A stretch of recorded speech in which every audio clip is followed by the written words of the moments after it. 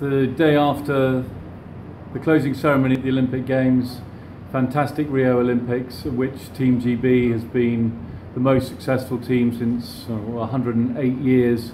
More medals than in London 2012. The only nation ever to have achieved more medals at the Olympic Games after hosting.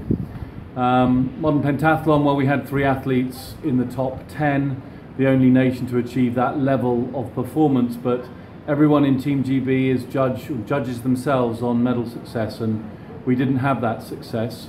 So I have to say we leave here disappointed, even though our first-time Olympians in particular finishing in the top 10 was very credible, very creditable.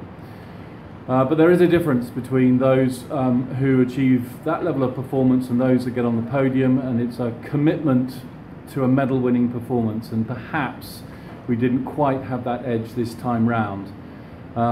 So we return home to hear that politicians want to apply the success of Team GB to other areas of public life.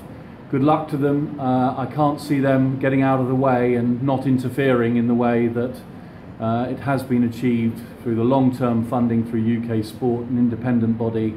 But certainly if we could apply this mindset to other walks of life, in business and in the public world, then success can follow. So very happy to be returning home. Rio put on a really terrific Olympic Games.